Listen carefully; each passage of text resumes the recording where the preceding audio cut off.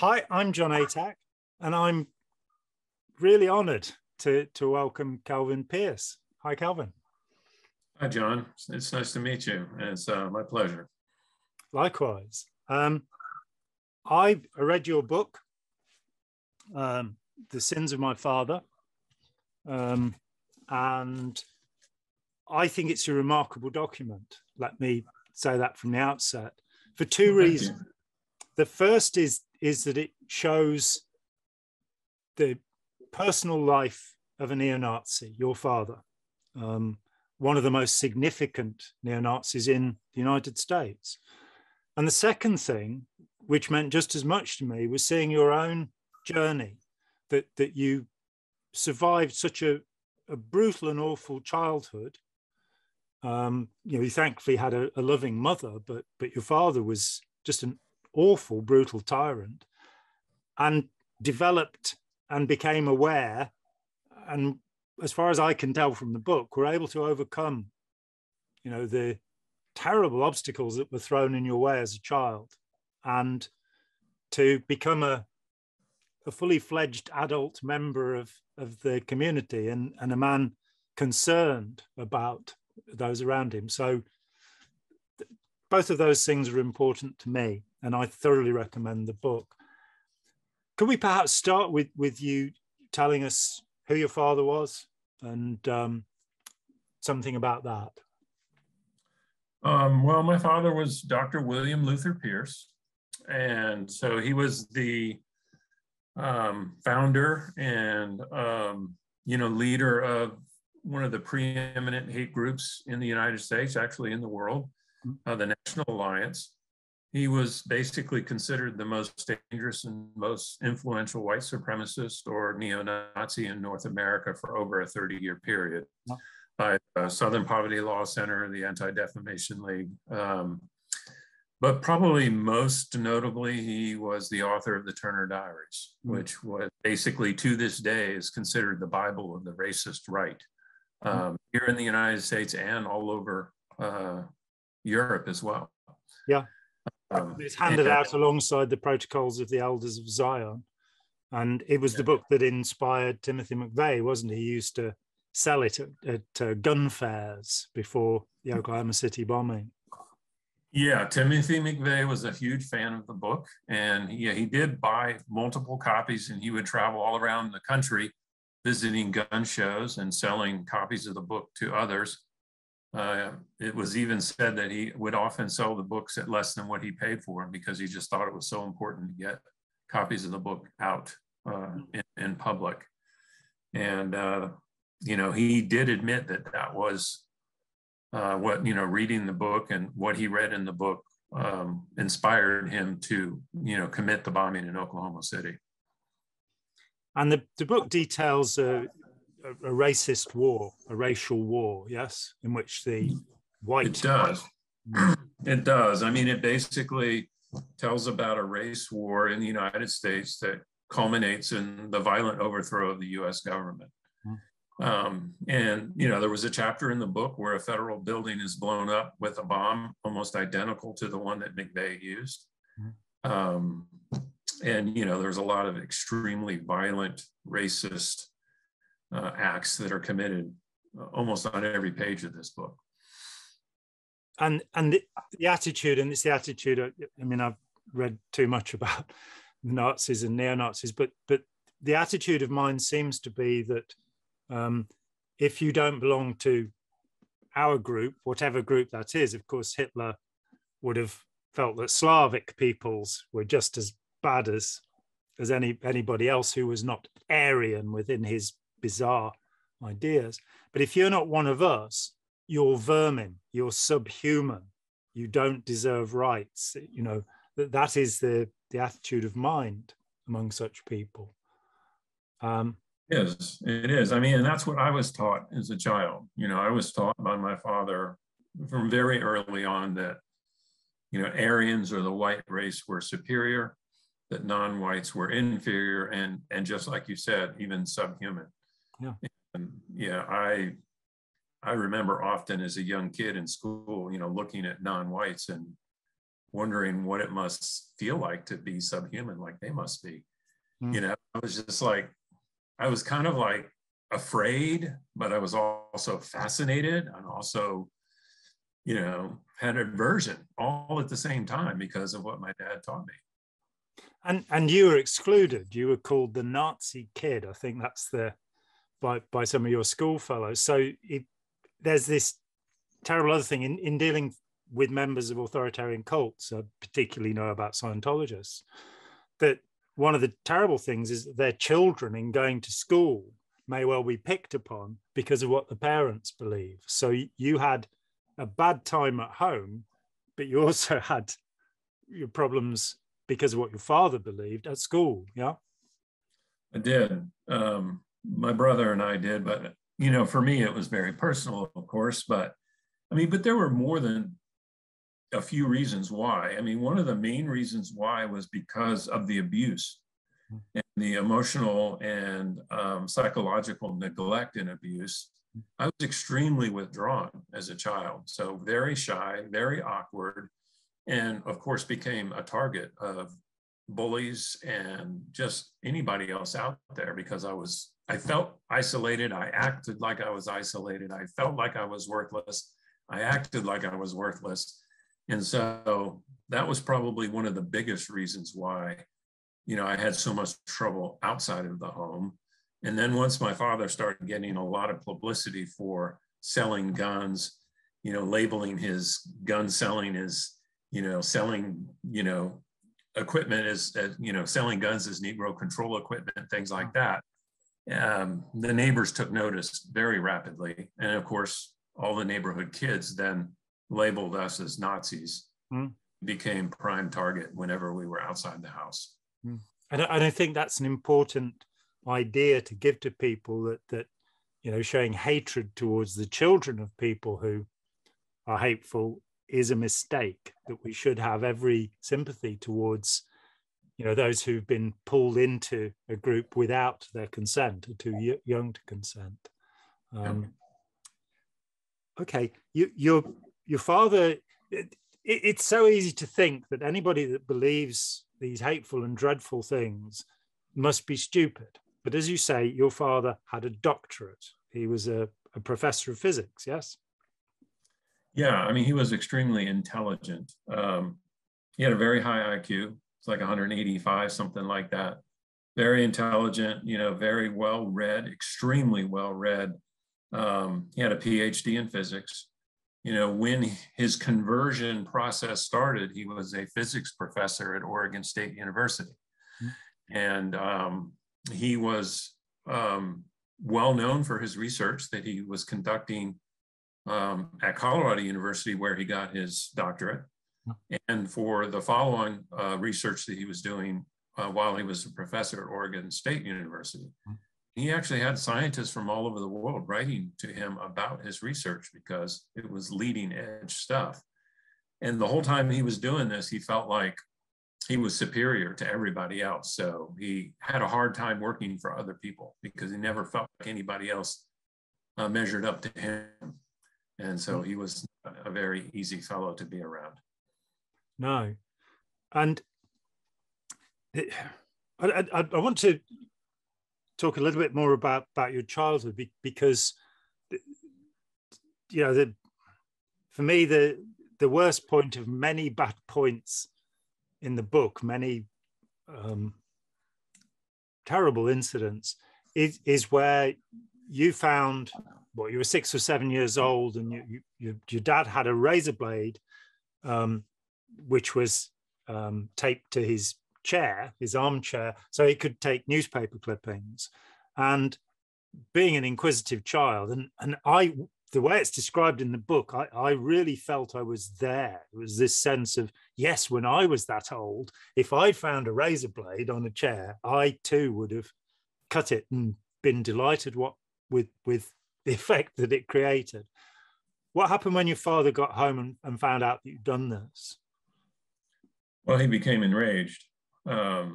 And, you know, I was terrified because I guess after it happened, and then I saw my mother's reaction to it, I realized what I had done was a bit beyond what my normal curious escapades were.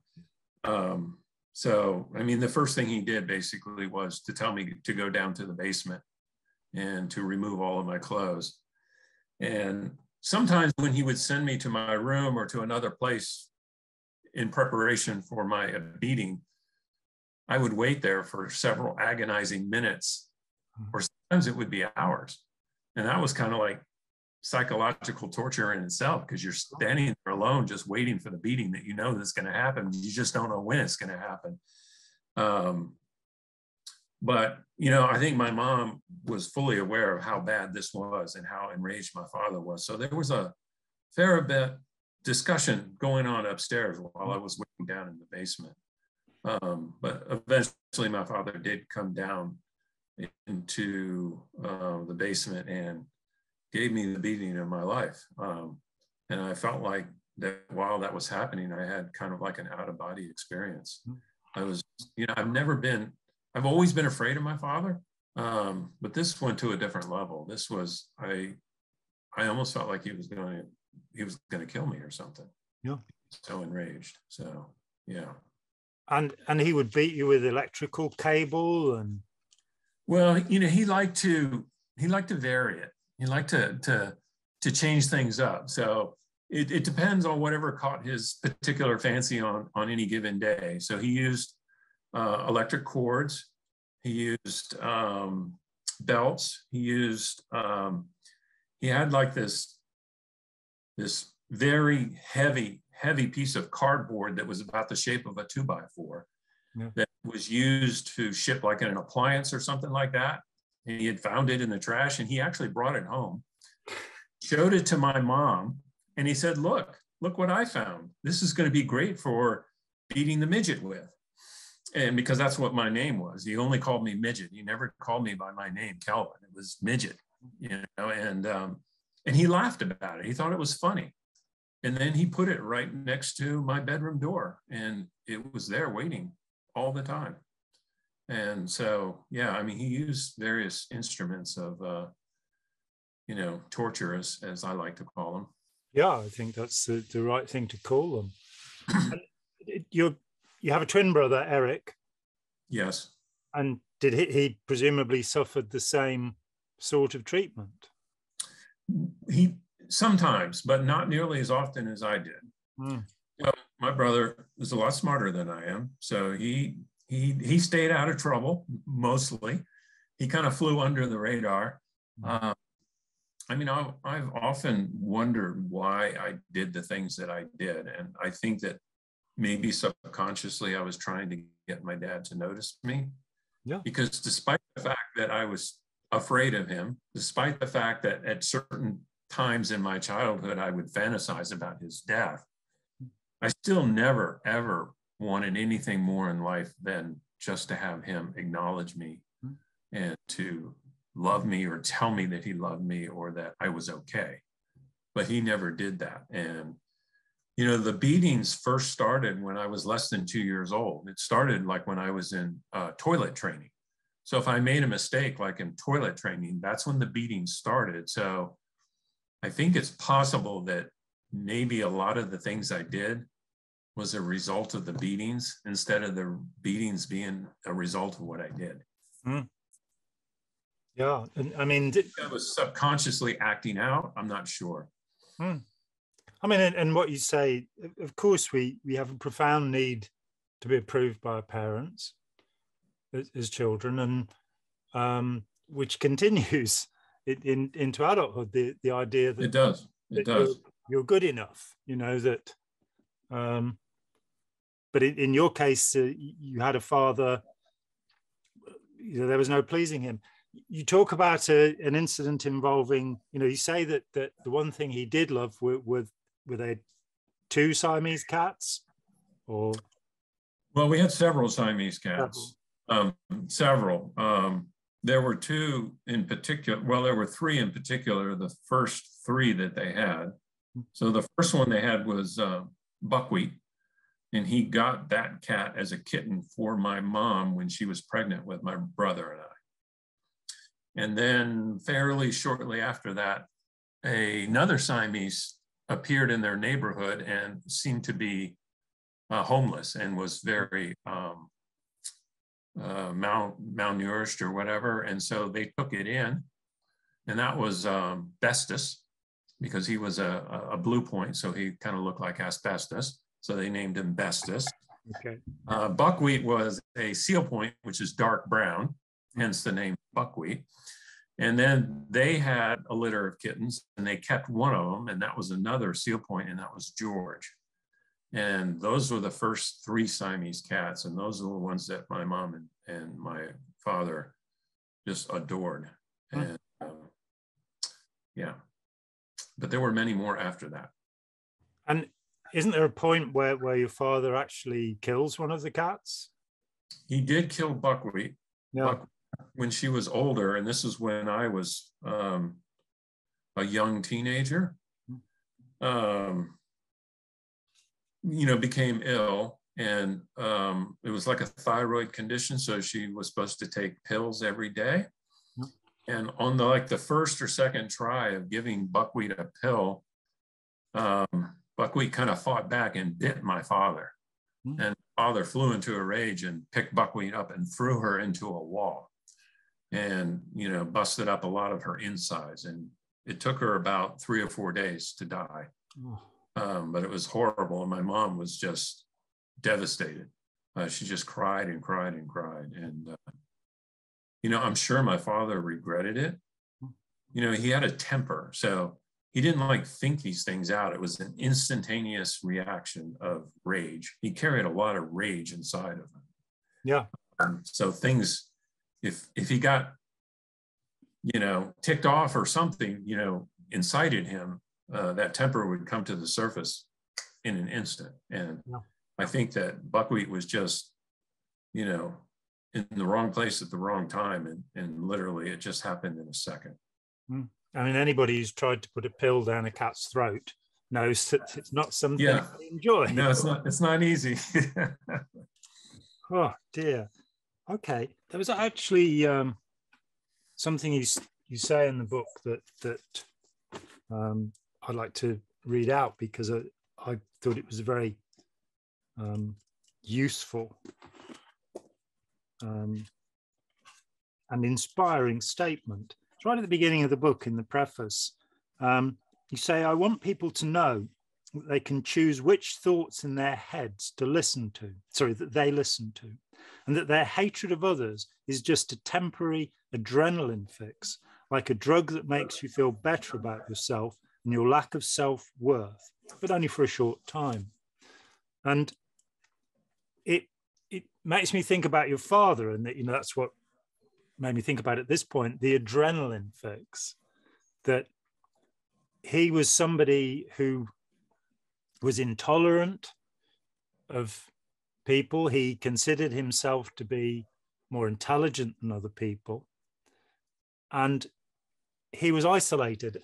And it seemed, and it may be generally true, that people who thrive on hate and who are driven towards the destruction of others and towards collecting instruments with which to beat their children, that this is some sort of it's a mental disorder. There's something badly wrong with your father, that we might look at him and it'd be quite easy to classify him as a psychopath, somebody with the antisocial personality disorder. But is there any point at which anybody sought to alert him to his own mental condition that you know of? Well, I mean, I know that his brother told me that he was aware of, to a certain degree, of how he treated my brother and I. And he kind of pushed back on him. And I asked my uncle, I said, well, were you aware of this? He said, yes. And I did try to talk your father to it, but he completely shut me off and said it was none of my business. But I agree with you. I know that hate is a disease. Hate is a mental disease. it's the product of a deluded mind.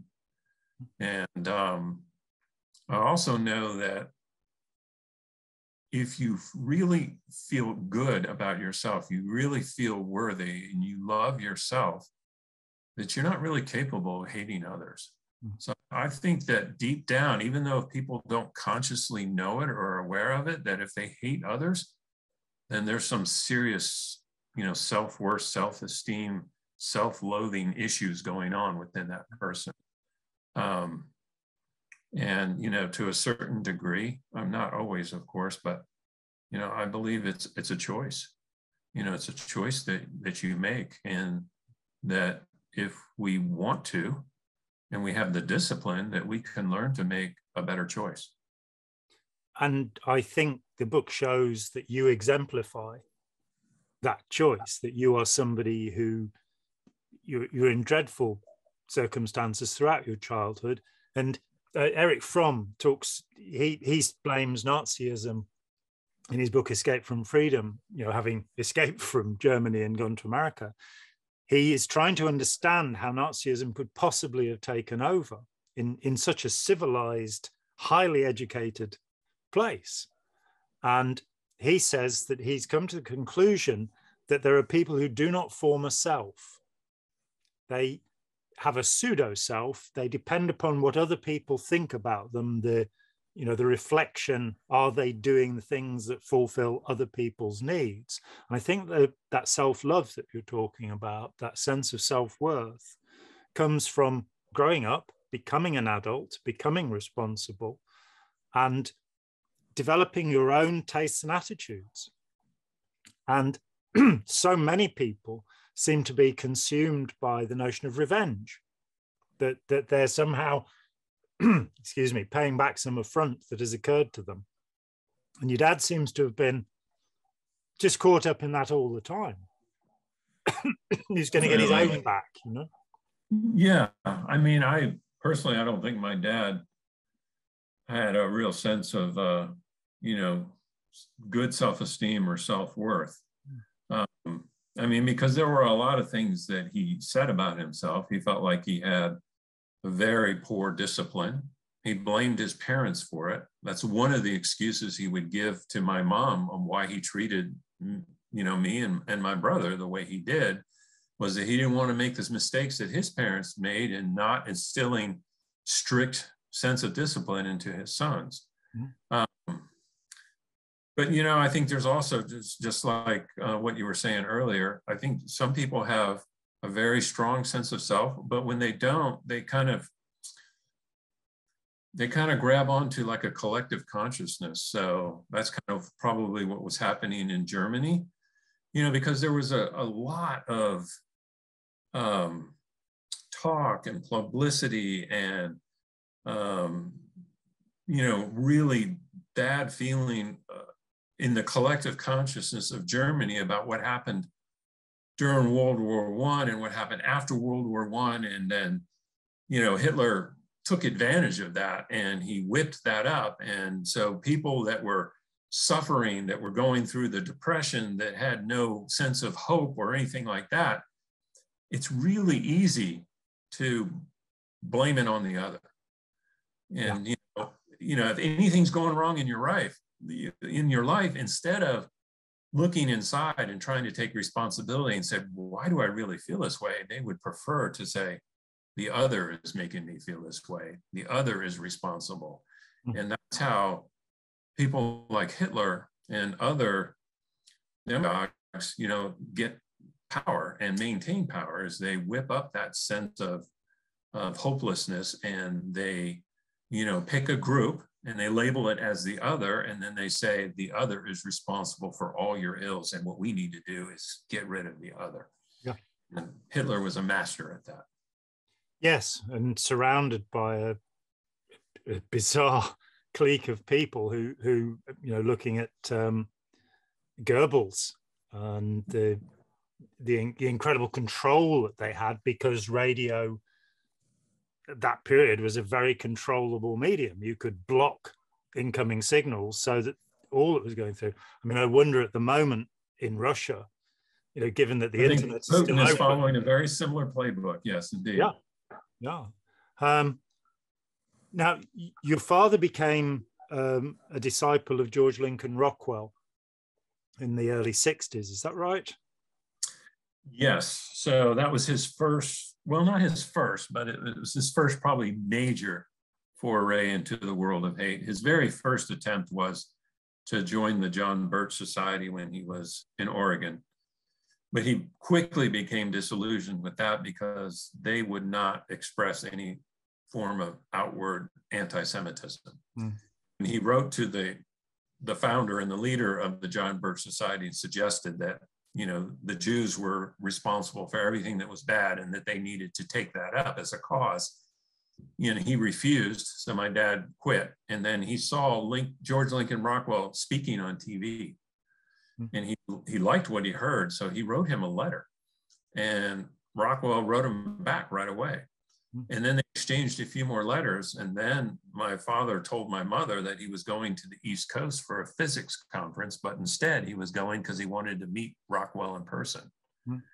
And so he met Rockwell in person and they had several lengthy discussions. And then he came back to Oregon and he basically told my mom he was quitting his job and moving to the East Coast so he could be closer to Rockwell and start writing articles for him.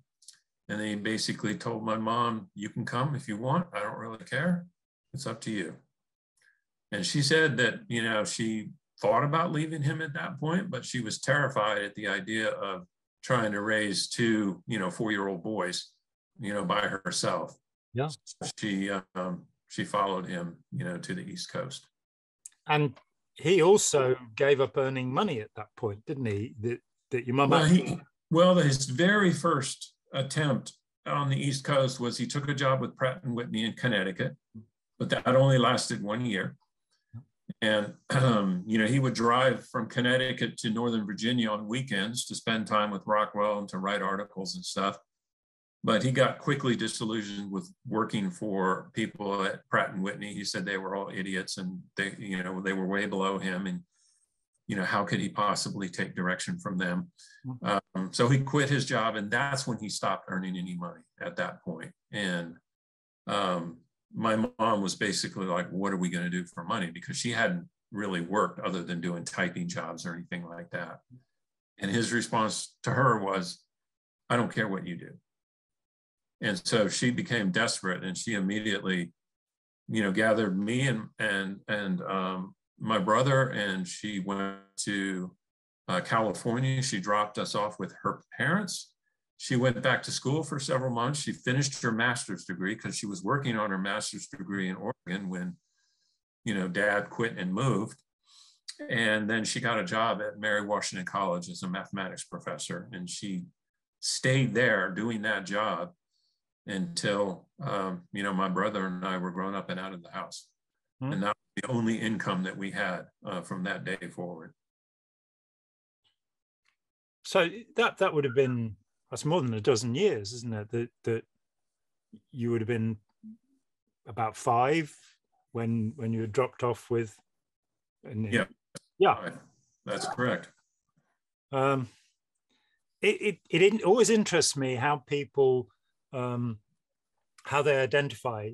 So a friend of mine was doing a thesis for a psychology degree, and he was from Northern Ireland, and he asked people here in England what they considered them, who they were, and they would tend to say the jobs they did, that they identified, I'm a carpenter, I'm a what have you. In Northern Ireland, almost exclusively, people said, I'm British. That their identity was a national, and of course they aren't. Northern Ireland is not a part of Great Britain. We are the United Kingdom of Great Britain and Northern Ireland. But I understand, they were people who the most important thing to them in their identity was this sense of nation, belonging to a nation. I have the sense that your father's identity, most unusually, excluded your mother and excluded you and Eric, because his identity was a kind of imagined political community that he was part of. So it was more important to him to pursue those aims than to support it and maintain his own family. And yes, absolutely. I mean, in a way, he considered himself, like a Superman. Like it was his job to, force the next evolutionary step in the, Aryan human being, and to get that evolution to bring us white people to, the super race. Kind of, I guess, like some of the things that Hitler was trying to do during World War II with his, research of super Aryans or whatever. Yeah, I mean, but it was that's what he considered himself, and he was definitely, considered that, the white or the Aryan race that evolved from the Northern European continent were the true inheritors of the earth, the true master race. And it was his job to save the white race, and anything else was inconsequential and was to be sacrificed. And I remember asking him, I was, I guess, maybe 20 years old, and I was, trying to get a normal father-son relationship going. I only saw him a couple of times a year, but I actually drove into Arlington to visit him in his office. I wanted to introduce him to my fiance. And I asked him, I said, Dad, why did you do what you did? And in my mind, I was asking him, how could you turn away from your family at such a young age and turn toward hate for the rest of your life? How could you do that? And I could see that he was actually thinking about it. And then he just turned and looked at me and said, I did the only responsible thing I could do. And that was it. That was the only answer I got. Incredible. I mean, to touch on the Aryan theme, I did some work on this last year, some research towards an article. And as far as I can tell, the idea of Aryanism comes from Helena Blavatsky, who in the 1870s, scientifically, you had the idea of an Indo-European people who were the beginning of, and that was coming out of language studies, and that was good academic work. But Helena Blavatsky came up with this idea that the Aryans were the people of Atlantis, that they had superpowers. And the guys who developed this idea were two Austrians called Lenz and Liszt, who put forward, and this is a time when Pan-Slavism is going on in Austria, and there are all the nationalist movements, everything is pulling apart. And they put forward the idea that these Aryans who had interbred with the Lemurians had lost their supernatural powers. In their literature, they call them electron powers, because the word electron had just come into the language, so it sounded very sciencey, I guess. And that when Himmler set up the Ahnenerbe, within it you had the Lebensborn. The Ahnenerbe itself was a ministry with 50 departments researching all sorts of bizarre and weird ideas to try and prove that there really was this genetic stock, the Aryan people, who, as I said before, would not include any of the Slavic people. So anybody who's in the neo-Nazis thinking that because they have a white skin, they are therefore Aryan, I'm afraid this is not so. No, I know that, yeah. So with the Lebensborn, what Himmler was trying to do was to breed people with superpowers. And it sounds, I mean, the thing that you don't give any detail about, which fascinates me, is his, what was it called? The Church of the Cosmo-Creator and Cosmotheism. What sort of ideas did he have about, that came? So he's basically, just as the Nazis were, I think it's a mistake to think of the Nazis as a purely political movement. They were a religious cult. They had all sorts of bizarre beliefs that they were. Yeah, I mean, my dad, formed the Cosmotheist Church for, his compound out in West Virginia. I mean, he was trying to create a community for white people to come to and to live there and commune. And he knew it was important that there be some sort of faith, some sort of faith system involved in a community. So he basically kind of invented this cosmotheist religious idea, which was based on the cosmos, the universe, and the scientific explanation for the universe and for life, and and also a connection to the land, and to the idea of purity through working the land and living off the land, and making it on your own, and if the community could come together and work really hard and be okay and survive and not need to rely on anything on the outside. Independence. How big a following did he have? Not big. I mean, he had, I think at the most he ever had was maybe 1,500 dues paying members, but he had, a slew of what I would call closet Nazis. These were people who would secretly support him, and would occasionally send some money, or, send in a nice letter, or want some of his literature, or buy some of his books, but they didn't want to be on a membership list. They didn't want anybody in the public to know that they were racist, and they kept it to themselves, and they didn't talk to their friends about it unless they knew it was safe. So it never was really big.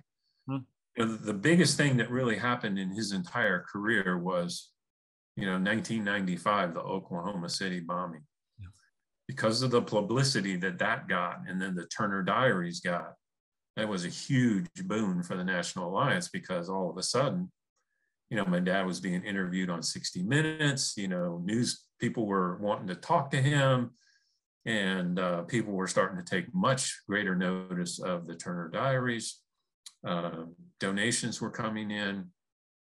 And then, of course, he brought in a little bit more talent, and then he started selling more books. And then he started the Resistance Records, which was, he bought a music label of, skinhead, white power kind of music. And that was a huge moneymaker.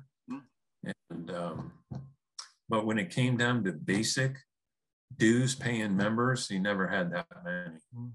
Before 1995, during the late 70s, early 80s and stuff, he was barely surviving. I mean, he seems to have had a flair for publicity. He, perhaps because he despised the majority of humanity, you're reading about Resistance Records, and the thought of this relatively old man now picking up, screaming white heavy metal bands, it is very strange. But he was also, there was a publication called The Saga of White Will. It is in the attempt to recruit young people. Yeah, that was like a comic book. Yeah. And with the internet, he became active there. Now, he really didn't get very far. As you say, 1,500 dues-paying members is not that impressive. But what has happened since is that this, in the same way that, the Nazis, Hitler was the 55th member of the Nazi Party. That's how big it was. But something can happen overnight. And we've, of course, in the last 20 years or so, 25 years really, since the Oklahoma City bombings, we've seen the right grow enormously. We've seen the return of the Ku Klux Klan. We've seen the alt-right, so-called, and we're now seeing this kind of attempt to sanitize. So when they make hateful jokes, they'll say they're being ironic, or they'll get into, and watching documentaries, watching video of people in this community now, your father left behind a tremendous influence. Oh yeah, he did. And, you know, even during his heyday in the National Alliance, there were many, many other hate groups out there that he coordinated with, you know, Aryan nations and things like that.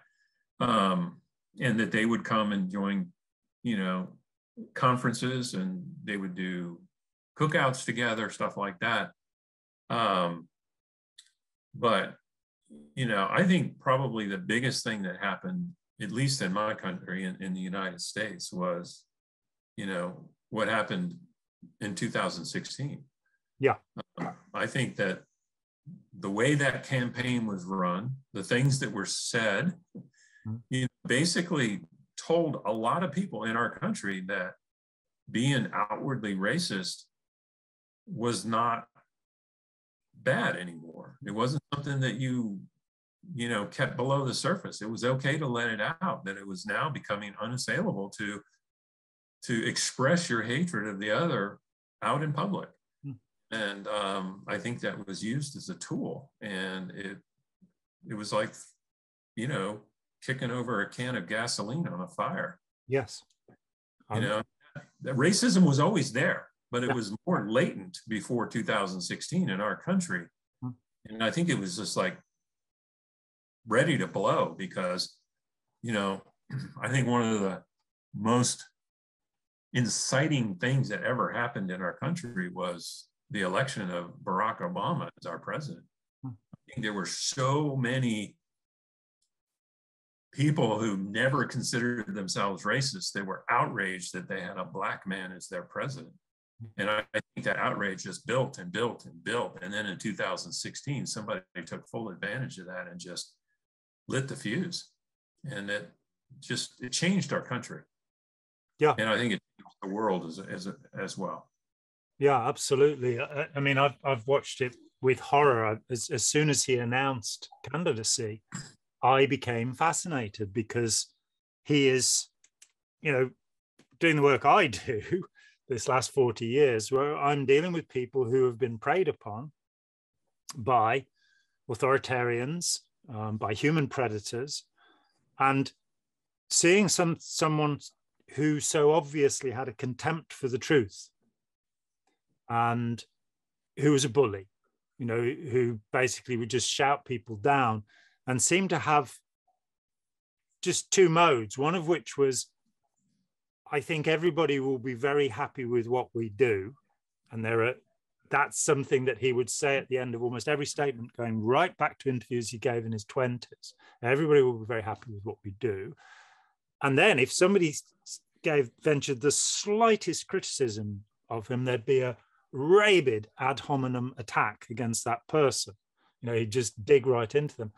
And sitting on the other side of the Atlantic, so it doesn't, I mean, it directly affects all of us, who is the president of the United States, is, you know, probably still the most powerful person in the world. But to see this man who was such a fake, you know, who, looking at his whole history, going back to the, you know, the money he got to build the Commodore, or the building 3 casinos in the same place. So they're competing with each other, and then claiming to be a brilliant businessman as it went bankrupt, that he seemed to be such an evident fraud that it seemed impossible to believe that people would vote for him. And the Republican Party believed that too. And there was so much talk before he was given the nomination that they wouldn't let him in. And now we seem to be in a situation where you have the Democrats with many failings, and on the other hand, you have the party of Trump. You don't have, you know, with John McCain gone, and there's just Mitt Romney there. They seem to be falling in behind him. And the idea that the electorate could be stirred up with all of this racism and all of this hatred, all of this idea of exactly that sense, we've been victimized, we in the Rust Belt have been victimized by these things that have been done by the Democrats suddenly. So an enemy is named, and rather than, you know, by now he should surely have been prosecuted, given just looking at his tax returns and the fact that he's apparently not made any money for the last 20 years and yet is a billionaire. I have a problem with that. How do you have those sort of resources? The attempt to smear Hunter Biden through Ukraine, these things just from the outside. But when you get onto the inside, the kind of QAnon, Proud Boys, Oath Keepers, all of these groups who are looking for a leader, they're looking for somebody to release them from all of the problems of the world. And here is this figure. And in the US now seems more divided than it has done, well, certainly since the civil rights movement in the 50s. It seems that, the Confederate battle flag is now back on display again, but it very definitely is a racist statement. It is, and it's extremely symbolic of how ill our society is right now. Yeah. I personally think that it's a direct reflection of, how corrupt our government is. Our system of government is incredibly corrupt. I mean, it's basically run by the rich for the rich. Yes. And I think that it's, symbolic of, everything that's going wrong in our world, just the massive income inequality, the corporate greed that's out there, a government that's being bought by the ultra rich. It's like that everywhere. And, when you run that kind of a momentum for long enough, people lose hope. And then they see a man, because they feel so bad and they feel so hopeless, they're not grounded. They're not using their intuition. They're not believing what their eyes are really telling them. Because anybody that's grounded and is intuitive and is aware would see right through this man. I mean, it was instantaneous for a lot of people. But other people are like, this guy hates the same thing that I hate, therefore I'm going to support him. And that was their only reason. And everything else that was being done, all the lies, all the vicious attacks and all the corruption, that was all okay. Because this guy's on my side. He has to be on my side because he hates the same things that I hate. And that was enough justification. And it's a very, very sad reflection on how incredibly ill our society is right now. And I'm very concerned. Yeah, me too. And I agree with you. I think plutocracy, the rule of the rich, is the problem. I think it's to some extent always been the problem. Yes. And there is this kind of black and white thinking, that the idea that if you don't agree with that, then you're a communist, and the thought that we could have actual democracy rather than having a cacocracy, the rule of the worst, which is what we've had. And looking around the world today, Bolsonaro, Duterte, Modi, Abe, Scott Morrison, Boris Johnson here, it's a dreadful crop of people. Looking at the banking crash in 2008, that came about because of political maneuvering, and it still hasn't been reformed. It's still happening. Subprimes are being sold again. And what happened was that the bankers were bailed out, paid themselves huge bonuses, and retained their power. So the sense of, Naomi Klein said that when Reagan came to power, the average CEO of a company would earn about 40 times what a blue-collar worker would be earning on the shop floor. By 2000, when she was writing, they would earn 411 times. And we're now seeing, the idea that Elon Musk has just forked out $44,000 million of his own money to buy Twitter. That anybody can be that obscenely rich, You know, it kind of makes me think about, you know, some squirrel collecting nuts for the winter, and they've collected enough nuts to live for 50,000 years while all the squirrels around are starving. And to get that balance back, to get a society that cares for other people, that is pro-social, instead of this grab it and run idea that we seem to be running with. But what you say is, isn't it incredibly ironic that plutocracy is the problem, and Donald Trump, who's a billionaire, comes along and says, hey, vote for me, I'll deal with the plutocracy, I will drain the swamp, you know, and we find ourselves no further on, you know, and who knows what will happen, you know, this November. We're all kind of a little bit worried about what's going to happen in Congress, and whether that signals that either Donald Trump will return, or maybe Ivanka Trump will be the next president. You know, at least to be the first woman and the first Jew to be a president. But, you know, I'm not all that keen on her past track, you know. Yeah, I mean, so many things that your father did. The video game, the ethnic cleansing video game. And as you say, he was selling weapons, guns for use as Negro control equipment. It's just an amazing situation. So I'm very grateful that you've shared your time with me. I've found it very informative, and I might well come back and ask to talk to you again. Anytime, John. It's been my pleasure. It's really great to meet you. Great. It's been a thorough pleasure to meet you too, Kelvin. Okay, so thanks to everybody for watching, and please put $1 in the box with Patreon for us so that we can keep running. And my guest is Kelvin Pierce. His book, The Sins of My Father, is a really important read.